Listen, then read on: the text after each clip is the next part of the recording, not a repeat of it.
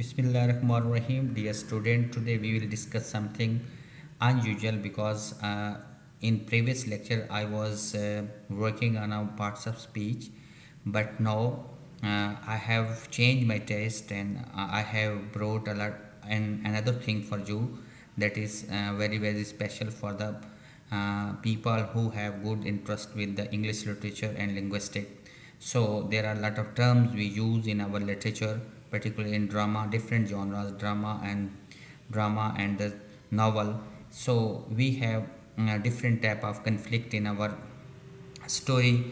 I have tried my best to bring out six type of story conflict while we are reading a text, because when we are reading a text there is not only a story, there are undercurrents meanings and there are themes, there are symbolic interpretation, so that you can understand this what are the things, how to read a story and how to think about the conflict which occurred in the story.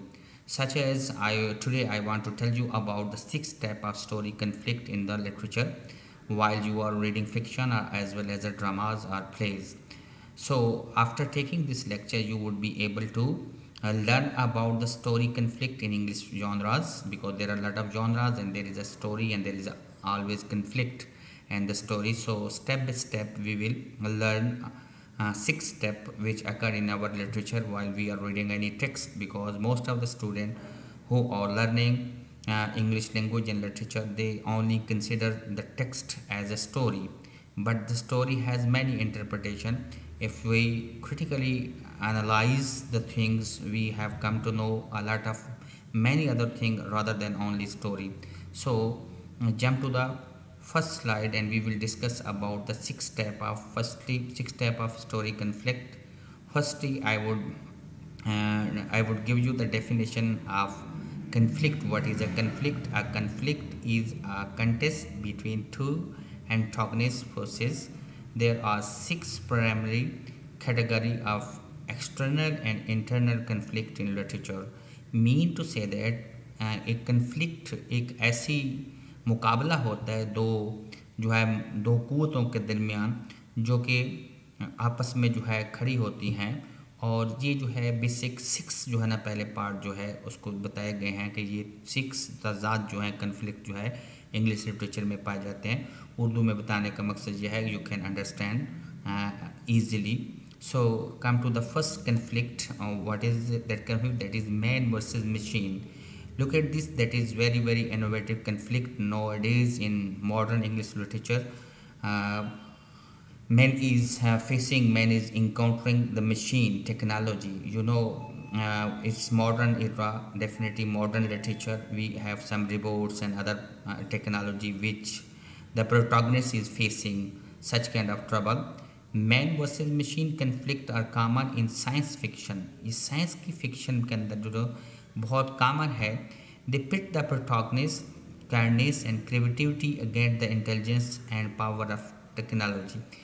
यानी mean to say that कि जो machine है, technology है, ये protagonist है जो कि main character होता है, उसकी जो है पावर और इंटेलिजेंस और क्रिएटिविटी जो है उसको ख़त्म करने की कोशिश करती है, और हीरो जो होता है, जो प्रोटैगनिस्ट होता है, वो इसके अगेंस्ट लड़ता है.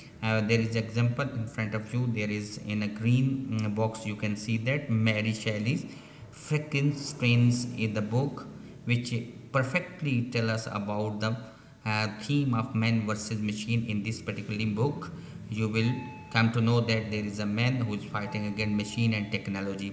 This is the perfect example of man versus machine conflict. You can read this story, you can read in text and you can realize that how man is fighting against machine. So come to the next slide, that is man versus nature. Nature is everywhere, so the protagonist must battle the elements and the overcome adversity as the natural environment turn against him or her. अब nature के against जो है इंसान जो है, क्योंकि कुछ ये नेचर के अगेंस्ट लड़ना भी एक बहुत बड़ी हिम्मत है, और इंग्लिश लिटरेचर में कई ऐसी स्टोरीज हैं जिसमें जो प्रोटैगनिस्ट होता है ही इज़ फाइटिंग और she is fighting against the nature forces. So nature is itself a kind and itself a cruel. Sometimes nature give us opportunity to do a thing perfectly, and sometimes nature he is against us and give us defeat on every step. So we have to face the nature, we have to face the bad face and as well as a good face of the nature, because both face are compulsory for the determination of a fate or destiny of a protagonist. So this is the example of the book in the green box. Into the Wild is a book that perfectly tell us about the story of men versus nature. Into the Into Thin Air is another story which tells us about the conflict between man versus nature. To Build a Fire is also another example. The people who are scholar, PhD or MPhil scholar, they must consult these books and they must dig out the themes into the wild and into the thin air, and they do build a fire. There are perfect book, men versus nature. So jump to the next slide. There is men versus supernatural thing. Supernatural, okay, firstly we define this. When the hero is punished or rewarded by the god, the conflict is typical in Greek play. Usually this is associated with the Greek play. In many fantasy story, the protagonist is forced to accept the predetermined destiny or fate. So that man versus supernatural mean to say that the man has become a tie in front of supernatural power, so he will not be able to fight against supernatural things. So what are the most perfect example of supernatural man versus supernatural? The Lord of Rings, that is very perfect book. In that book the protagonist is facing a lot of trouble and he fighting against supernatural things. So this is the perfect example. You can read this book. The next one is The Discovery of Witches. In this particular novel there are a lot of witches who are fighting against the protagonist.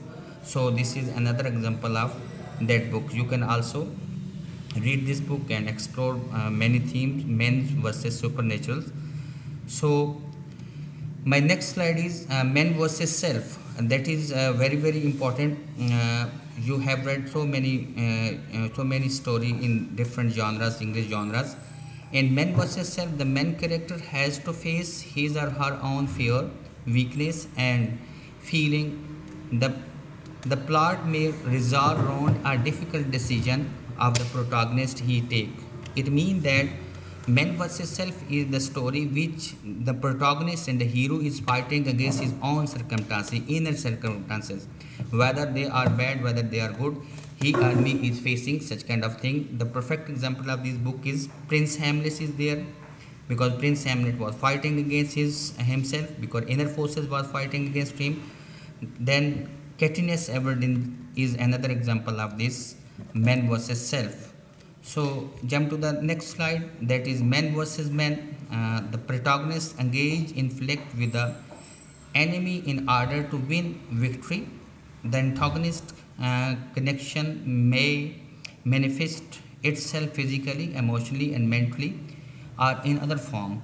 Mean to say that man versus man is the person, the protagonist who is fighting against the person, his enemy, his foe, to gain again victory. Whether the person is in a favor, whether the person is against, he is fighting against the man.